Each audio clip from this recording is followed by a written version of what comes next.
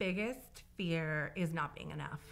Just not being enough as one person, as one single person. Like, is there gonna be such a huge hole that I can't fill? I was an awesome aunt. Yeah, I was the cool aunt.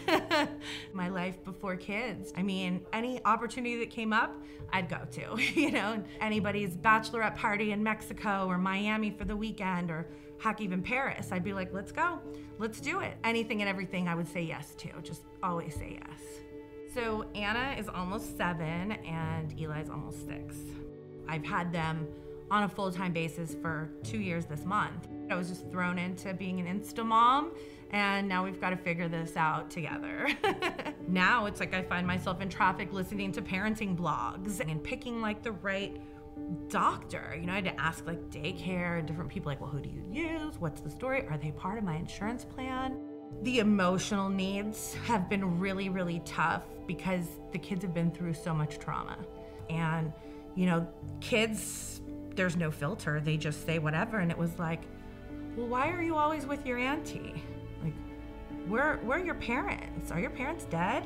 You know, and I see the sadness. With my niece and nephew, when these questions come up, it's like they feel like they're missing something.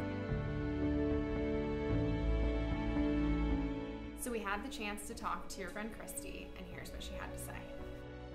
What do you think about her decision to take them in? Remarkable. Remarkable. You go from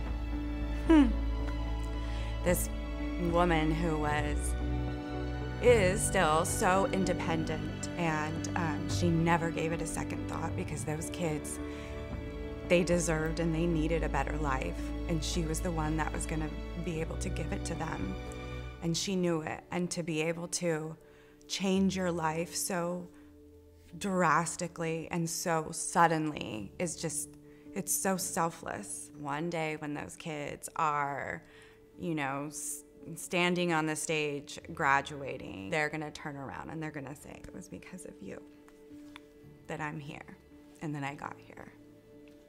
They didn't ask for any of this, you know, they didn't ask to be born into such a crazy situation, you know, and they deserve to have the same opportunities as other kids. They deserve to be happy.